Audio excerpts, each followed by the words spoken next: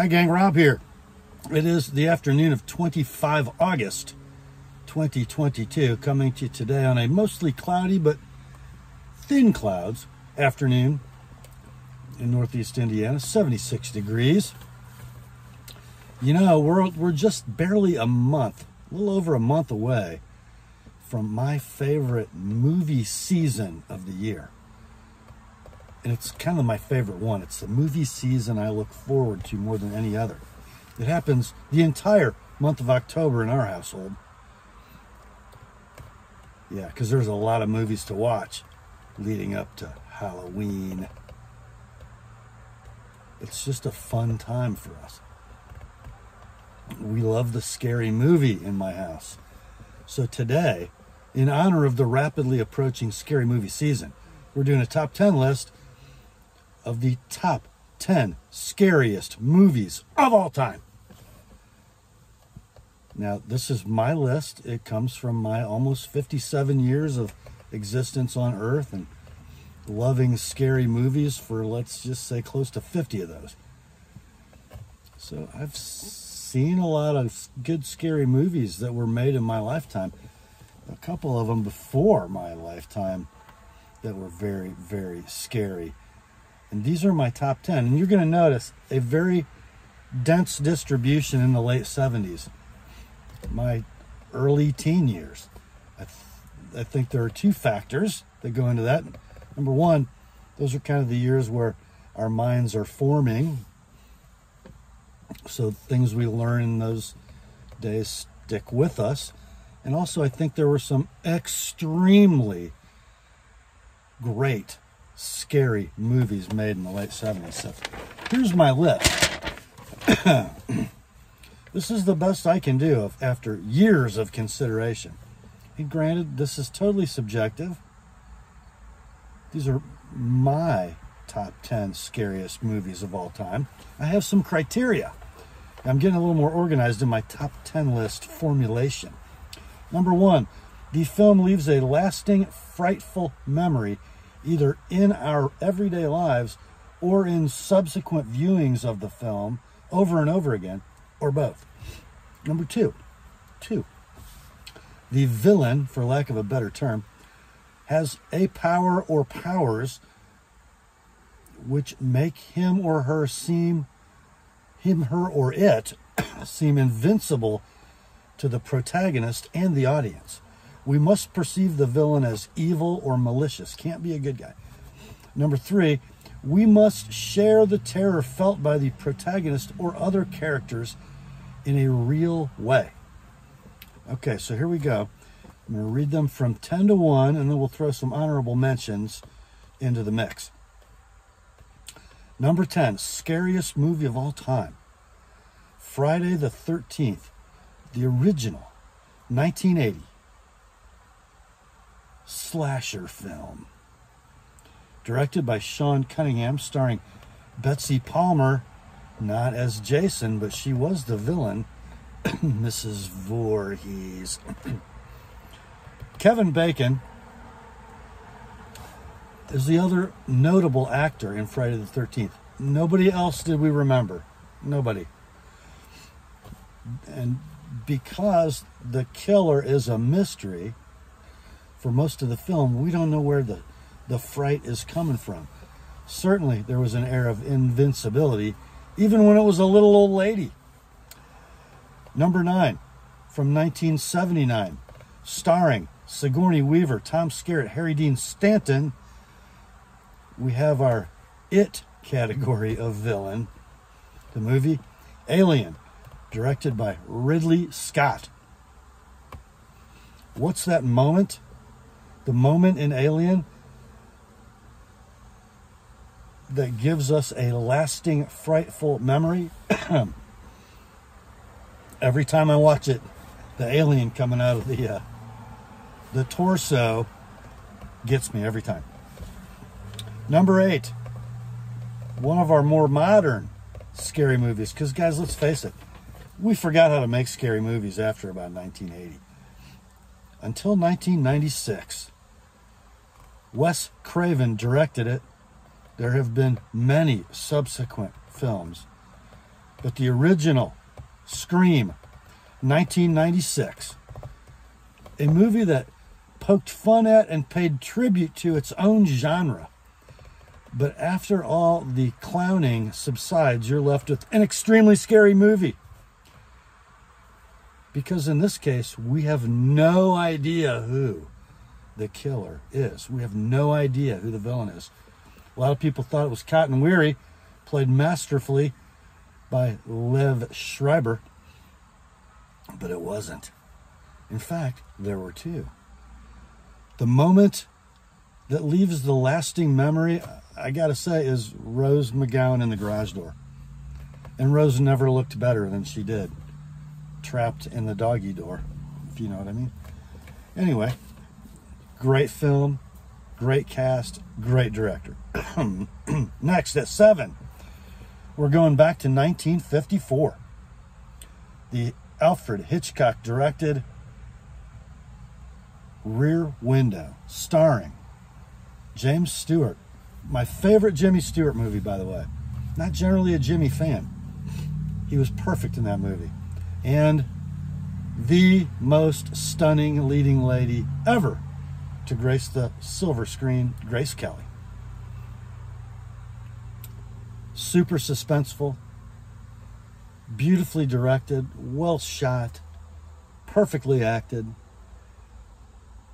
and the threat of death is real. The moment that leaves the lasting memory is when Mr. Stewart is in the apartment of the suspect, and unbeknownst to him, the suspect enters and Grace witnesses it from the other side of the courtyard. It's spellbinding. Look at this. 1976 is the number 6 scariest movie of all time. The Omen, starring Gregory Peck as Robert Thorne, Lee Remick as his wife Catherine, Harvey Spencer as Damien. It's The Omen. And this is where we have human villains on the list, we have alien villains on the list, and we have supernatural. And such a well-written movie, directed by Richard Donner, by the way. This takes fright, it takes terror to a level that is real, but not of Earth. Unlike Alien, this is a real evil force that we have to contend with. Damien Thorne, spawn of Satan. It's a parallel storyline between God the Father and Jesus the Son. Obviously, at the end, yeah, I'm not going to tell you. You need to go back and watch it. Super scary movie. People die. Satan kills them through Damien. Powers are supernatural. Brilliant movie. Number 5, Hitchcock again.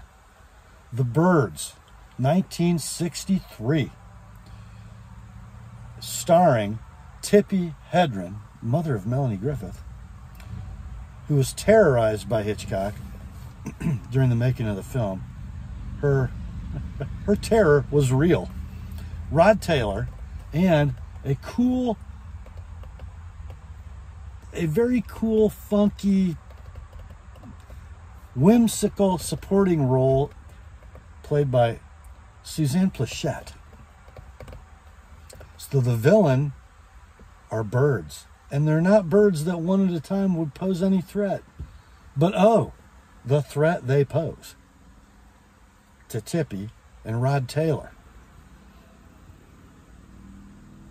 It's terrorizing. It's absolutely terrorizing. It has the one ingredient.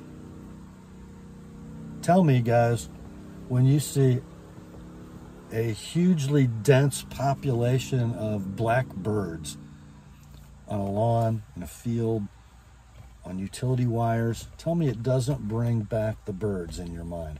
That's number 5. Number 4, Cape Fear, 1962, the original. Gregory Peck, Robert Mitchum, Polly Bergen, directed by,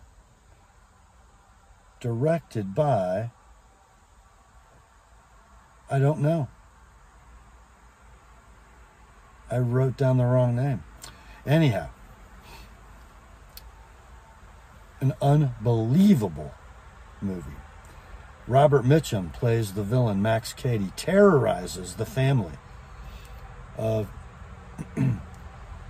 the defense lawyer that might have, but probably not, sabotaged his own case that sent Robert Mitchum, Max Cady, to jail. When he gets out, he cleverly, methodically, unprosecutably terrorizes the family. And by the way, it is scarier than the 1991 Cape Fear with Nick Nolte and Robert De Niro in the two main roles. Number 3, scariest movie of all time, directed by John Carpenter, starring Jamie Lee Curtis, Donald Pleasance, and PJ Soles as Totally Linda. Halloween, guys. Halloween. The namesake of the holiday that drives the scary movie season. It's brilliantly made. It's perfectly directed. It's a great story. What is that one moment, the frightful memory? For me, it's Jamie Lee in the closet with the knife coming through the closet doors. Number 2, scariest movie of all time, 1980, Stanley Kubrick, A Winter Lodge in the Rockies. An author, played by Jack Nicholson, goes crazy, tries to kill his family, just like he's been doing for 100 years. What?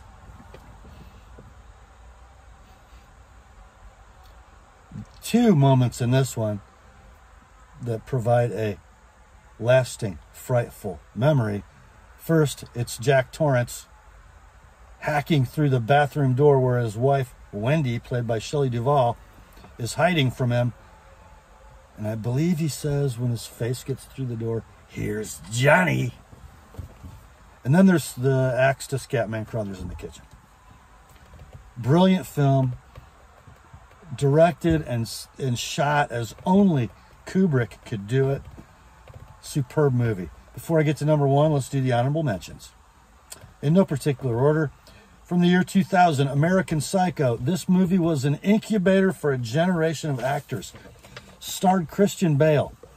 Willem Dafoe was the old guy. Jared Leto, Justin Theroux, Josh Lucas, and Reese Witherspoon. Who directed it? I don't know, and I don't care. Bram Stoker's Dracula, 1992, starring Gary Oldman as the Count, Winona Ryder, and Keanu Reeves, with Anthony Hopkins in a supporting role. Next, from back in the 70s, honorable mention goes to The Exorcist.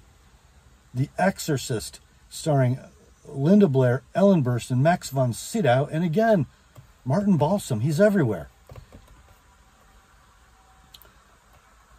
Also, honorable mention goes to Cape Fear, 1991. Nolte, De Niro, Jessica Lange as Catherine, Juliette Lewis as Danielle. A cameo by Gregory Peck and Robert Mitchum, directed by Martin Scorsese. And the last on the honorable mention list is Psycho from 1960, another Hitchcock film. Frankly, it's not that scary, but it sucks you in. It takes your mind to a place it doesn't want to go. Brilliantly acted lead role by Anthony Perkins, with Janet Leigh and Vera Miles as the sisters, and Martin Balsam. He's everywhere. Of course, directed by Alfred Hitchcock. And that brings us to the #1 scariest movie of all time. It is not a movie we think of as part of the scary movie season. In fact, it's probably a summer season movie, but it's the scariest movie of all time. Hands down, bar none. Released in 1975, based on a book by Peter Benchley, directed by Steven Spielberg, starring Roy Scheider, Richard Dreyfuss, Robert Shaw, and Lorraine Gary, with a brilliant character role by Murray Hamilton as Mayor Larry. Let's see. What's the name of that? It's Jaws. Of course it's Jaws. Of course it's Jaws. Why is it Jaws? Because of criterion #1. It leaves a lasting, frightful memory either in our lives or in subsequent viewings or both. And it's #1 in both. Who can tell me, let's say over 45, who knows Jaws? Who can tell me that you've ever waded into the ocean without thinking about that shark? I've never met anybody that has, that's walked into the ocean and not thought about that shark. What was my moment in Jaws? Well, the one that still gets me in every viewing is the face popping into the hole in the hull of the boat as Hooper is diving, makes him drop the shark tooth. That's my moment. What about the villain, Bruce the Shark? Yes, we perceived him as invincible. We certainly perceived him as evil and malicious because he didn't act like normal sharks. He was on a mission.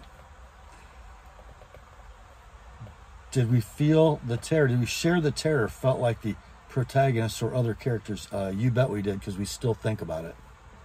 We still think about it. So that about does it, guys. That's it for my list. What about yours? What did I miss? Who did I put on there that didn't belong? I always love the comments in the top 10 list movies, top 10 list videos. I believe that's it for this one. Grace to you and peace, my friends, from God our Father and the Lord Jesus Christ. Remember, scary movies are fun, and the word is sharp. I'll talk to you soon.